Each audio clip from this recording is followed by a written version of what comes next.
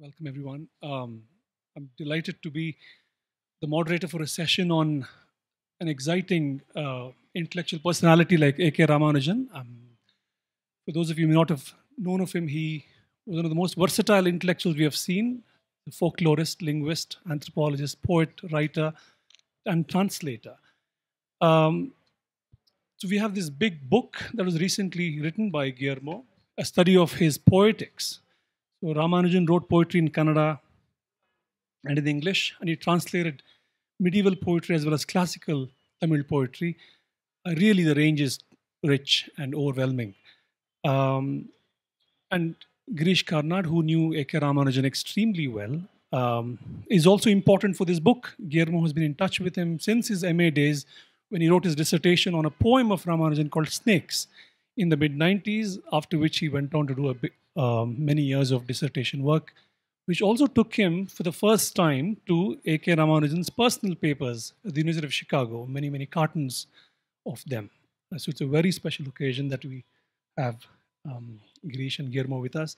Guillermo, could you start by reflecting something about how Girish came to matter for your work? Hello, is it working? Okay, fine. Um, I'm I must say one of the great claims I can make about my life is that I have met a lot of very intelligent and creative people through my life. Very great people, people who have uh, f- uh, played a very important part in the history of our country, of our culture during the last 50 years. But there are very few whom I would call a genius. Probably half a dozen that to me. And one Ramanujan, A.K. Ramanujan, was one of them. And he remained my guru right through. And I take great pride in the fact that I met Ramanujan when I was 16. I was a student, and he was a junior lecturer in English in a place 48 miles away, Belgaum. And he used to write poetry, and one was struck by his intelligence. Of course, one thought, what a extraordinary mind. But he also did very funny things. He did things like he collected riddles, he collected proverbs, and he did translations from vachanas, all of which seemed to us completely irrelevant. But one was just impressed by his coruscating intelligence and has stuck by him. And right through my life, I have followed him as a translator. I've followed him as an ethnographer, as a poet. He has influenced my writing, and so on and so on and so on. So this is really a tribute to A.K. Ramanujan. Now, as for Guillermo Rodriguez, um, it was very strange how we met because I first heard of him by his name. Someone called me from Kerala.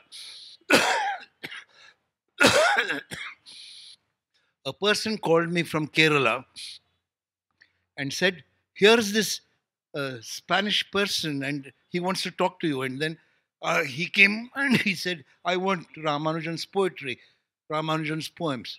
So, in fact, even before we met, I think I sent him some drafts of Ramanujan's work. He was fascinated by Ramanujan's work even then. We met much later, and I'm glad to say that I was able to put him in touch with Ramanujan's son and his family in Chicago. And one of the great regrets of Ramanujan in his life was that while he was recognized um, um, as a very important intellect in Chicago, he didn't get any recognition in India during his lifetime. Now, Ramanujan's sister is here, Saroja, and well, I'm glad to have you here, to Saroja. And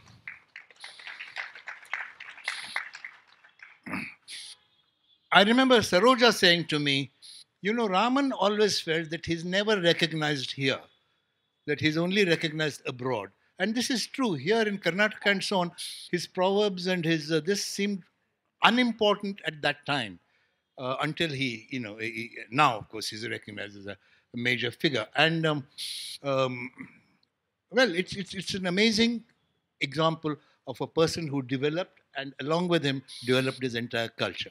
So I won't go on from that. He was a great poet. He was a great translator. He was a great ethnographer.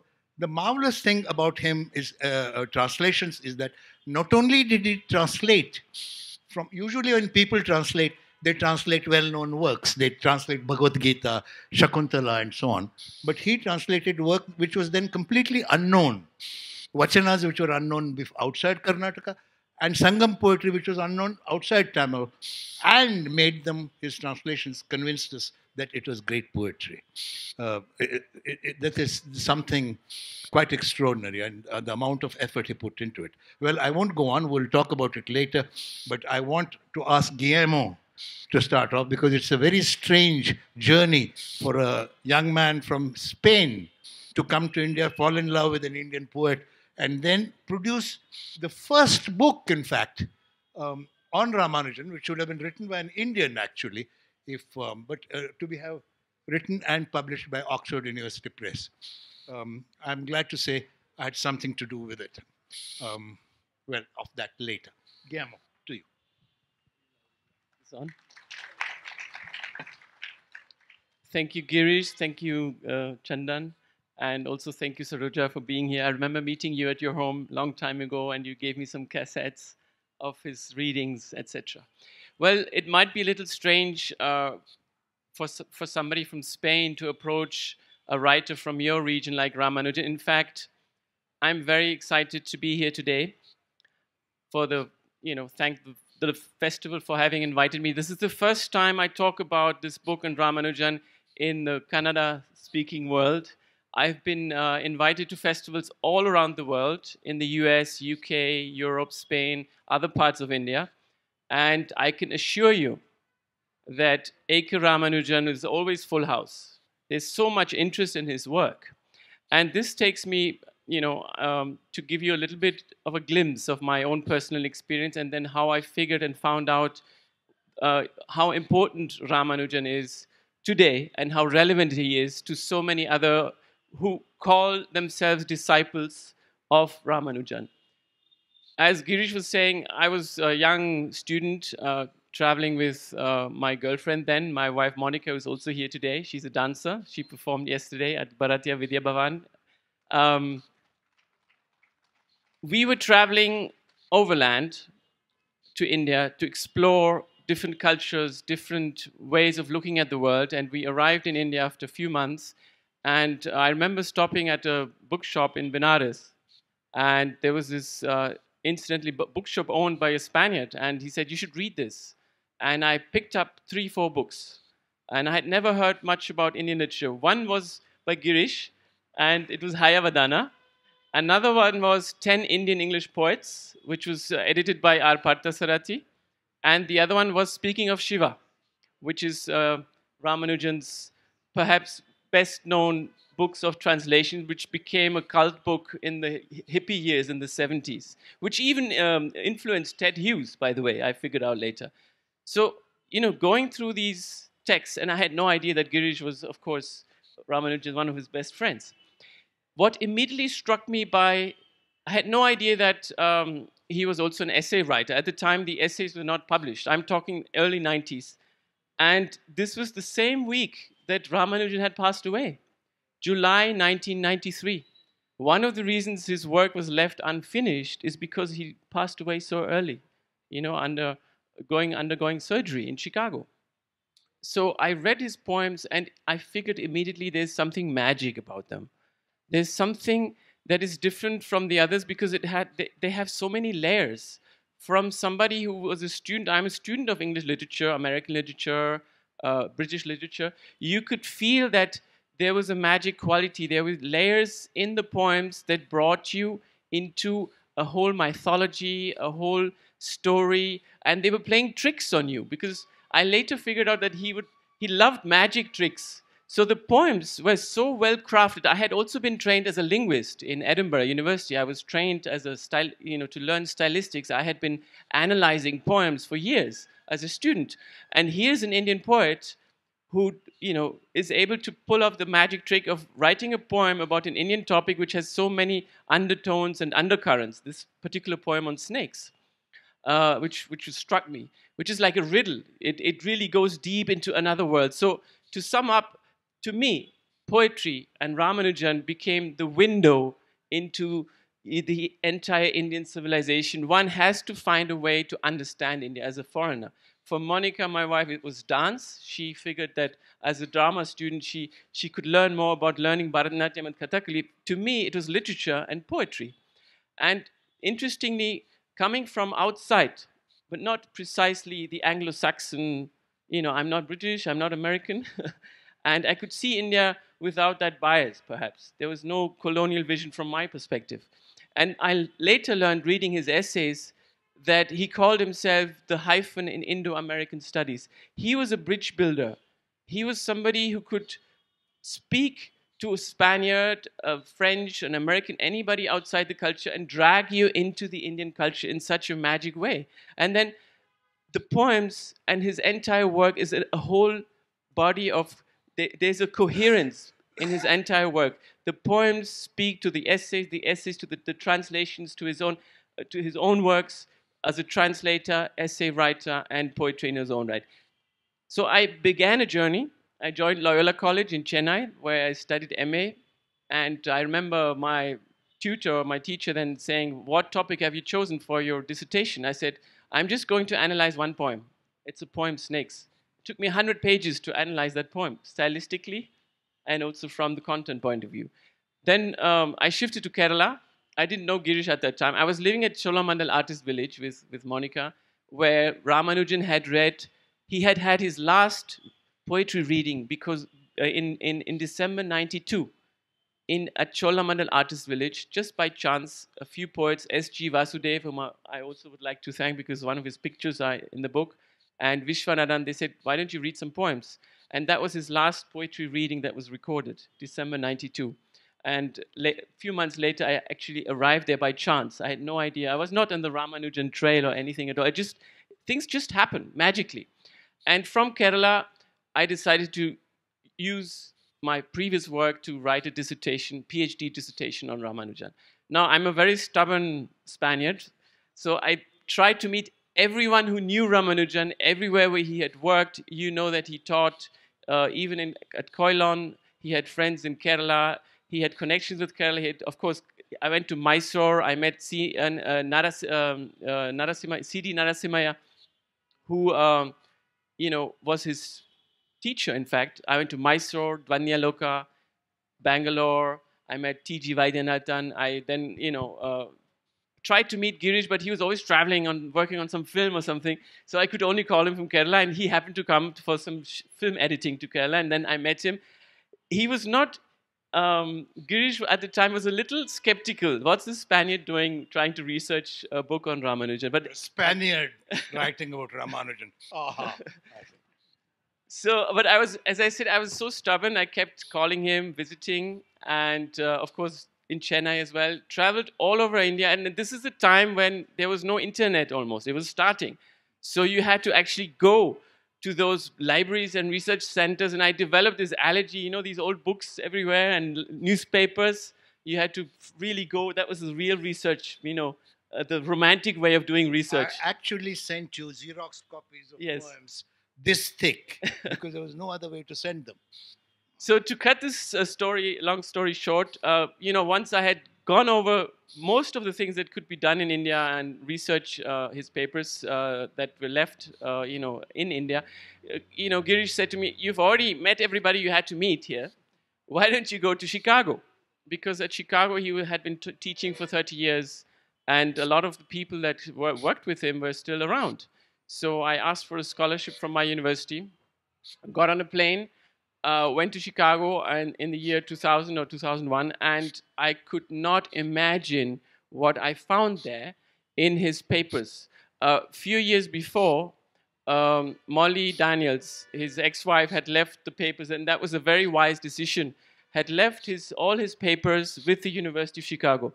I think that's one of the things the really American universities do very well. Somebody becomes part of the legacy of the university. And you are able to go there and research his papers. So we're talking about 30 linear meter of boxes. And they had just been left there. I was fortunate enough to go through them before they were actually filed, because after researchers go and classify everything, you don't find it in the same place. So I found things as Ramanujan had left them. And there I was stunned by, first of all, the um, the output, the level of writing, because he did published only very little. In fact, he was very, very demanding with himself. There were many drafts. There was a body of poetry that was never published. He had wanted to publish something called Soma poems, on the idea of Soma, where inspiration comes from. But I think he was a little afraid of being connected to Aldous Huxley, and the whole idea of Soma. So there was a lot of self-censorship also. He didn't publish many poems. There were a lot of poems that were also quite, erotic in tone as well, which he did not publish. And then all his diaries. The diaries are a new entry point, because from the beginning, he kept a diary. He had left some behind, but went back to them in India. So from the 1949 till virtually before he passed away, the entire diaries and notes he had are kept there. And of course, that gives you an entire new viewpoint into what he thought about himself. And I can assure you, foremostly, he thought of himself as a poet. His thinking is as a poet. Even when he writes prose, he wants to play with the reader. He Well, wants. can you read something from the diary? Of course, Yeah. I will read something. I would just want to mention one more aspect here, because this was the first time nobody had written about the papers.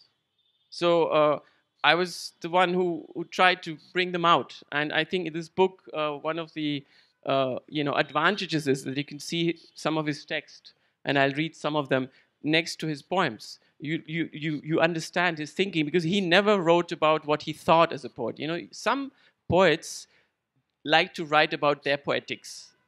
Even Nissim Ezekiel wrote, Arab Parthasari wrote, how one should write. But I want to end this introduction by saying, that his poetics are in his entire work. He speaks about it more specifically in his diaries.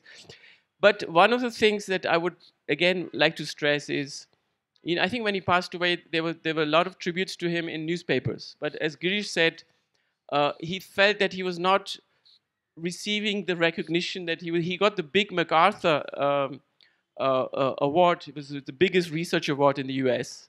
And he thought that he was constantly coming back and forth, but his work was left unfinished. But I would like to finish this introduction by saying uh, there was a small piece of his, I think it was Anantamurthy, who wrote, "The Importance of Being A.K. Ramanujan." Why is he so important? Why is he so relevant? Of course, we can revise his work from a postmodernist point of view, but we're looking, he was a pioneer in the 60s and in the 70s, when Indian studies in the West was basically, especially in the early 60s, just Sanskrit studies. He brought Dravidian studies on the map. He started with a few other scholars, the Dravidian anthropology, Dravidian linguistics at University of Chicago, and he was able to bring an entire tradition of Kannada vachanas, of the Sangam Tamil poems, of the Alvar poetry into basically almost the mainstream academic life, and even almost into pop culture. Like, speaking of Shiva, the poems and some of his own poems were just all over the place. So he was able to bring that into the discourse of Indian studies, and the whole idea of India not being monolithic, not Sanskrit, but the dialogue between the Marga and the Deshi, and bringing in a viewpoint. He was doing even something that today we would call gender studies. In his analysis of women's stories and women's tales, he was doing something way ahead of his time. And he was doing things that today we would call subaltern studies or women's studies. They wouldn't call it that way. And when he was doing researching and collecting folk tales in India as a young professor, he was doing anthropology. He said he met an American and said, "What you're doing is anthropology. You're doing something." I think reference to this, while you're mentioning it, I should mention that there was a distinct anti-Sanskrit feeling in Ramanujan's theorizing. He felt that Sanskrit was never the mother tongue, while Ramanujan was concerned with mother tongues. He was concerned with literature in Tamil, in Kannada, in all languages, in Telugu, which were the mother tongues, and he felt that Sanskrit had produced a kind of a formally structured literature which was away from the lived realities of the people, and that sense you get in his writing and all that, and therefore when he looked, sorry, I don't want to No. take a, um, he he went to women's tales. For instance, he said if you want to understand Kannada culture, you have to go to the stories that were told by women, old, and he was the first person to draw attention to the stories that were told by old women in kitchen and relate it to take that story and say how that story, a grandmother tells a story to a child, how the child picks up that story, how it develops, and ultimately it may become the basis of a epic. And this connection between larger culture and the spoken idiom, this was a great contribution of Ramanujan to this Yes. big thing. Sorry. The what he called the Akam and the Puram, you won't believe it, but a lot of the Indian folktales in Spain, my country, are only known because his collection was translated into Spanish. So when somebody says, "Oh, Indian folktales," yes, I've read the book by Ramanujan, Folktales from India. It was translated into Spanish. So here again, both at the popular readers level as well as in the academic spheres, where a lot of his concepts were applied and are used as meta language today and were applied cross disciplines. For example, Akam and Puram to classify not only genre of poetry in the Sangam tradition, but also to be applied to folk tales, or the idea of mother tongues and father tongues, the idea of permeable membranes, that literature is not static, that it's a network and a confluence of a living tradition which just feeds into it. Because I wouldn't say he's anti-Sanskrit, counter. He preferred the word counter structures. So it's something that feeds each other. There's a constant dialogue between. Of course, he highlighted and foregrounded always the South Indian, the underdog. And I remember when I sent this first in to be published by Oxford University Press, there was a reviewer. Remember, I shared it with you, Girish. One of the reviewers, he was very critical of Ramanujan, not of maybe my study. He said, "Why are you always highlighting the Dravidian and not the Sanskrit?" He felt he must have been some pandit who was of a different viewpoint. But it's ridiculous, because if you're working on something that you want to highlight and foreground, it doesn't mean you don't acknowledge the Sanskrit. He had a lot of friends, Wendy Doniger, Sheldon Pollock, they were all Sanskritists, but they looked at Sanskrit from a different perspective. He himself had exchanged lessons with Sheldon Pollock. He would teach Sheldon Kannada, and Sheldon Pollock would teach him Sanskrit, because he had not studied Sanskrit in a formal way. There's one point, sorry, yes, that you made that I would like to, just to show how Ramanujan thought, because you made this. You see, Ramanujan studied these tales told by old women in kitchens to children in the youth, and he found that all these tales that they had no names. It was all about, there was a dhobi, and he had a wife, and he had a son, and that whole folk tales that he covered, oral tales he covered, had no names of who the king was or who the prince was or what his name was. But when you found the same tale in a public sphere, when you found it being used as a part of a ritual and so on, it got names. There was a city called Ujjaini. There was a king called Vikramaditya. Often you found the same story, but as told by the old women, it had no names, no decorations, but in the public sphere it got. And then, to his surprise, quite unexpectedly, while he was translating Tamil poetry, he found that the same thing happens in Aham and Puram. There are these Aham poems, which are very personal poems in Tamil, of what she said, what he said, and there are no names. It's all about what a girl says about her love to her friend, or what a mother says about the son who has gone to. But there are no names at all. But when you come to the Puram poems, they're full of names and full of descriptions. And he suddenly saw that there was a connection between private world, nameless world, and a public world full of names. Now, this was Ramanujan. I'm just mentioning it as to illustrate the point, which is that something that he sees in a Kannada kitchen, he will apply to Tamil scholarship, and illuminate a whole range of studies and show things that had not been noticed before. Sorry. So we come to some of the readings now. I will try to read some of the fragments where he speaks first about himself as a poet, and inspiration. He was very obsessed with the idea of, how art and writing became, how it came into being. You could also say that his influence from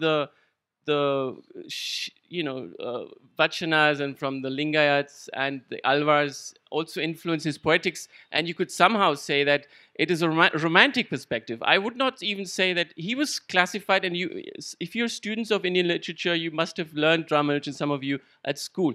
They may tell you he was a modernist along with the Nissim Ezekiel, Giv Patel, Merotra, and so all these other poets. But I think you should study his poetics also, because I would go beyond that. I would say that he was a bridge between the romantic, the modernist, and the postmodernist tradition. He spanned all three. Why romantic? Because what is romanticism about? Romantic is, in the sense it was born, the German romantics, what did they do? They went back to their sources. They went to the Nibelungen. They went to their medieval stories. And he was exactly doing that. He was going to the Middle Ages. He was a romantic in that sense, not a revisionist. He was going back to that. Then he was a modernist because, as a linguist and trained linguist, he wrote in the idiom of Eliot and Pound. Of course, he did. And he wrote with maybe a Western reader in mind. And then he was a postmodernist because he revised his ideas. A lot of his translation theory has been maybe criticized or analyzed from a different perspective. He was a structuralist, yes. That was his intellectual ethos at the time, but he went beyond that. And in his last work, you can feel in his poems, that piece where he, the last collection of poems, which was published, Second Sight was the last one he had published in his lifetime. Initially, it had been one long piece of poems, but he suddenly chopped it all into pieces because he thought it was more a la par with the ideas of Barthes and Kristeva and, so fragments. Truth is in fragments. So he chopped it all up. He didn't want people to feel that, oh, this is very T.S. Eliot, he had his own idea. So before you read, you just mentioned his interest in the past. Somewhere in the book, you say, as a poet, he was riddled with anxiety about his multiple pasts. Can you say a little bit more about what tradition meant for him? And you also said once, interestingly, that he was also conscious of having created a tradition. Yes. I mean, if you can reflect on okay, then that's the connection with him as a translator. Then start with that. For him, the past and memory is one of the main items in his poetics. Of course, you mentioned anxiety. His poems are full of anxiety also, of pain, yes, especially in the last part of his life. What is his anxiety? One of his main preoccupations was, how do I make tradition alive today? How do I bring it alive? He thought you have to translate the reader, not the text. But his own problem as a poet was that he was so envious of these masters that he wanted to inscribe his own work in that tradition. But the only way it came out often was through irony.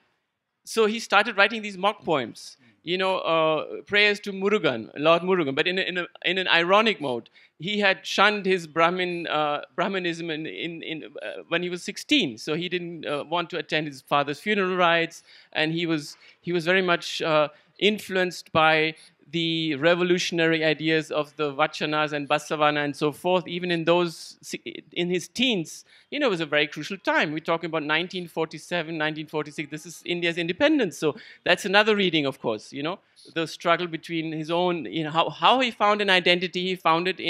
He had a professor who had taught him the Vachanas when he was 1947. And I think that at the same time, he became very critical of the orthodox Brahmanism as he was reading those texts. So all throughout his life, even as a poet in English and as a translator, his notion was to inscribe himself in that tradition. And his first translations were not really translations. They were transcreations. He was playing around with those poems. He was doing versions of those poems. And I'm going to read a few of the phrases where he explains that anxiety, because he felt in his idea of tradition, he was more aligned with T.S. Eliot, who said that you can change, Pound and Eliot, tradition and the individual talent. History is not like a line which goes forward. You can also influence Shakespeare. You can influence the Sangam tradition. You can have a dialogue with those traditions, and by doing that, as an individual, you are somehow changing the tradition also. It's not something static. You can have a dialogue. You can change it. You can refer to it. And I'm going to now to answer your question again. Of course, he said the struggle was also about being faithful to the original and being free, between appropriation of the text and being, only a transparent intermediate. So it's always, the motto was, let poetry win without allowing scholarship to lose. He was a scholar and a poet, so that's one of the tensions he had. Scholarship and poetry. If you want the scientific method and the mystic inspiration, there was always that tension also. You have to be somewhere in the middle. Only poems can translate poems. There are so many translations around, they're dull, they might be dead. You have to bring them alive. But at the same time, you do it through language, you do it through something that you have to touch, you have to feel. He has an interesting poem where he reflects on that idea, ironically again, and which I will read now. Because it all has to do with repossession, possession. He was obsessed also with the idea of possession. He analyzed folk tales and ritualistic processes which happen in folklore as well as in the alvas, where the poet suddenly becomes possessed by the genius of the creator, whatever you want to call it, the name Krishna or any other name, possession. So one of the things he said in the poems was, in his ironic, typical, this is from Second Sight, as I transact with the past, as with another country, with its own customs, currency, stock exchange, always at a loss when I count my change. I read it again. As I transact with the past, as with another country, with its own customs, currency, stock exchange, always at a loss when I count my change. So he felt that being a bridge builder, you always lose to some extent. You're neither here, neither. You always lose something in between. You can't be, it is never perfect. A translation can never be finished, only abundant. A poem can only be abundant. He was interested in the drafts also. And I'm going to read another piece where he, if you agree, yes? Yes, okay. We'll go through. So as a translator, again, some of his ideas which reflected on his vision as a poet also, because he couldn't not tell one from the other. Okay. So in a way, this is from his diary, 1984, one of his 1984 Chicago diaries. And this is part of the book in the A.K. Ramanujan papers, University of Chicago. In a way, one needs the other, even if it is the mocking other, to find oneself. To find oneself, one needs the other.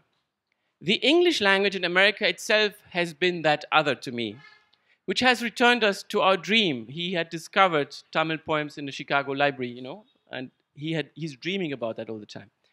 So I quote again Ramanujan, as a translator, one translates to repossess one's past, not only to realize the pastness of the past, but the presence of the past. But it's in America, the other, that I learned to do it, though I had begun much earlier. And in this business of translating and retranslating from one tradition to another, funny things happen. What happens? What is funny about it? Give you an example. The dialogue between his own poems and his translations. So there's this, I mentioned the Soma poem earlier. I'm going to read one of his unpublished Soma poems. So Soma for him is, it's the elixir, and Soma is a god also, and supposedly what you took, some people say, when he was studying Soma, Wendy Doniger had just published an essay saying that Soma is a mushroom. So there was a lot of talk what Soma was about, and he himself, this is also in the book, in 1971, had experienced, for a brief period of time, he was going through a depression. He had just divorced Molly for the first time, and his family was away in India. He had experienced with mescaline. Mescaline, just took some mescaline just to see how, as Aldous Huxley had done 10 years earlier, but he was doing it on his own. So he was scribbling down his experiences, his visions. It was just a one-time experience, which I think to some extent he regretted, but he scribbled a lot of the poems that came out of that, and some of them were published later. So you might find some surreal ideas in Second Sight which are traced to that. So he says in one of his drafts, Soma, no mimic similar, has no similitude, grows ordinary as mystery. Ancient familiar, the always here. Soma is the same as you and you and you when you make the right mistake and find your best attitude. So, poets, beware. And here he links with his poem. Poets, beware. Your life is in danger. The Lord of Gardens is a thief, a cheat, master of illusions. He came to me, a wizard with words, sneaked into my body, my breath, with bystanders looking on but seeing nothing. He consumed me, life and limb, and filled me, made me over into himself.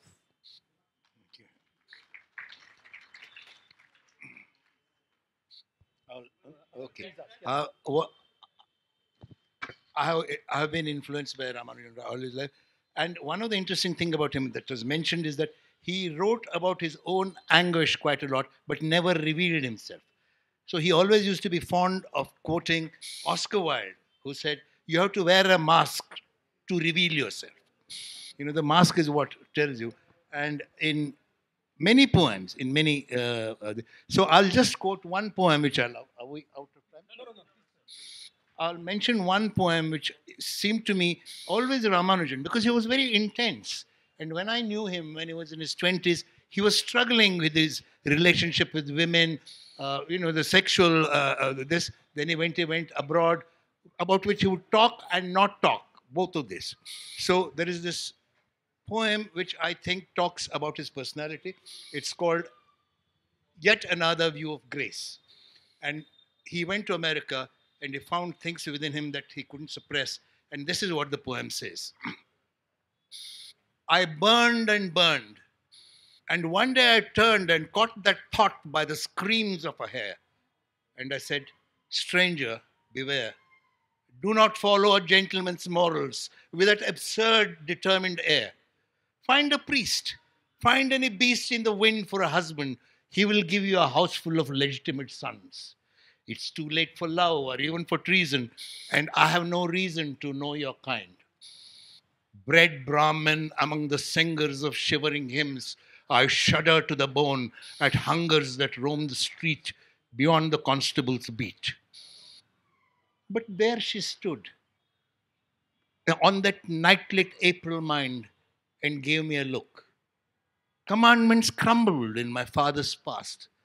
Her tumbled hair, suddenly known as silk in my angry hand, I shook a little and took her behind the laws of my land. That's the poem. So,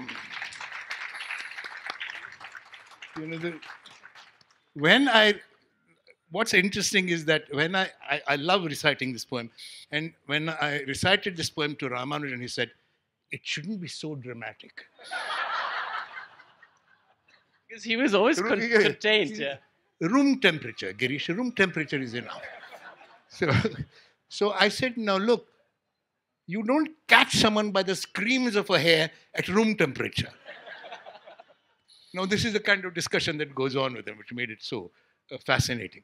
Great. So let's end with this piece on what he felt about his anxiety about writing, and he explains it in his diary piece, and then he does it in a different way, but in a beautiful way in one of his last poems, which are also about anxiety. Let's read that piece. Let Ramanujan be his last word. 30th October 1976, Northfield, Minnesota. I've never thought of myself as a writer. I just write. I'm startled when someone introduces me in print or in conversation as a poet. One is a poet only in the poem. Poets are specialists in what everyone does all the time. The poems, too, when they come, surprise me. I feel a poem has chosen me, not me, the poem. And this is not being mystical. I have the same feeling about thoughts, ideas, events, persons. Maybe a certain passivity and need to say, I didn't work for it, I'm not responsible in my nature. For years, I took the Buddhist slogan, take nothing that's not given, literally, except I reversed it to take everything that's given or say no to nothing, which landed me in dreadful dilemmas with food and women. Poetry happens unbidden and has to protect itself. The psychedelic experience taps precisely such experiences, but the junkies seek it as a separate state and not as an interruption of the ordinary. Perhaps that is what grace is all about. And this is where the ironic distance comes in. My point is, you can't seek such a state. You can't organize it or take a pill for it. The extraordinary occurs in a most ordinary fashion, something like the way a poem happens. It's a mystery, but mystery itself is ordinary. Only we make of it something miraculous. Yet one works for grace in some secret way, works at it as one does at a poem that has come to you. As Pasteur said, chance favors only the prepared. And the poem I want to read is The Black Hen. The Black Hen, 1992. This is the published draft.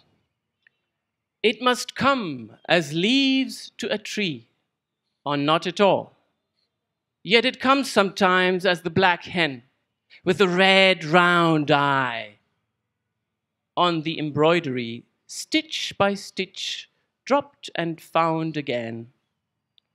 And when it's all there, the black hen stares at you with its round red eye, and you're afraid. Thank you. We have come to the close of the session. Please join me in thanking Girish Karnad and Guillermo. Thank you.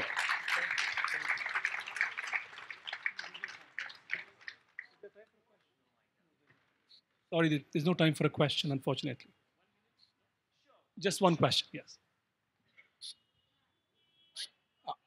We'll repeat the question. Just ask.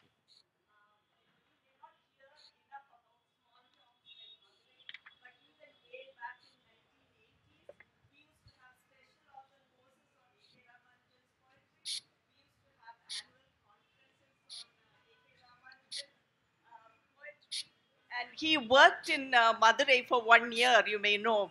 And that could be the reason why Tyagaraja College always arranges special conferences on A.K. Ramanujan. And also, I represent Skillet, Study Center for Indian Literature in English and Translation of American College. And, you know, students Quickly, it's the 1 minute is running out. What's the question? No, this is just a I did comment. part of my research there, in fact, at Skillet. Yeah, we used to go to Vaigai River. He has a poem on Madurai, as you know. Yes, In yes. Madurai, I saw the steel clench of a leopard's claw, he says, you know. So this is just a comment to say that he was very much recognized during his lifetime in Madurai, I know for certain. Thank you. Well, let me comment on that, which is just that when I handed his poems over to my general manager in Oxford University Press then, saying that, you know, can we publish him? The general manager, who was an Englishman, said, oh, this looks like prose lines cut up to look like poetry to me. So I said, well, I think they're good poems, and I sent them to London, and I'm glad to say London published them. So, thank you. Thank you.